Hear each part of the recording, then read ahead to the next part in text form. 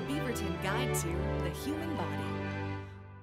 For hundreds of years, human beings have had bodies. And if you're watching this, then it probably means your dumb parents have saddled you with one.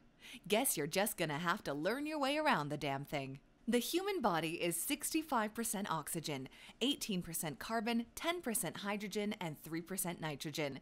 That is, unless you're American, in which case your body is 10% fuck you, and 90% go fuck yourself, and then another 40% fuck you again. This is America.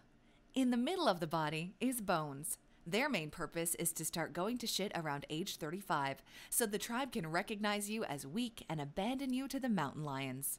Around the bones, you'll find the circulatory system, which is a huge mess of red goop. Disgusting. Inside the goop, you'll find 2 to 3 lungs. Lungs are vitally important for breathing in things, like air or asbestos shards. Besides the lungs, the main organs are the heart, the kidneys, the liver, and the extra kidney your son gave you after you lied to him about having a disease. Finally, we come to the brain, a pile of gray shit where racism comes from.